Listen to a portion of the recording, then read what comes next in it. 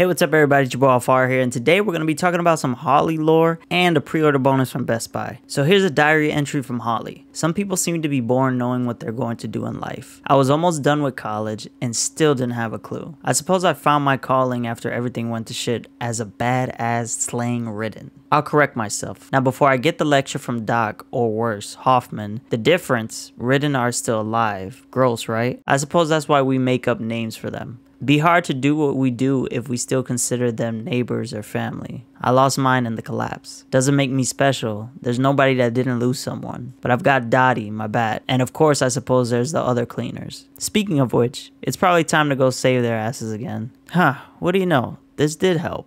Thanks, Doc. Now here's a clip of Holly. So, this apocalypse thing really put a damper on my bucket list. I mean, I had plans. Not big ones, but still plans. Not like I was planning to be president or anything. I mean, I could have, if I cared, which I didn't. Anyway, you've got to look on the bright side. Or you would if the weather didn't suck here. So that's me. Now you know everything. Let's go kill some Ridden.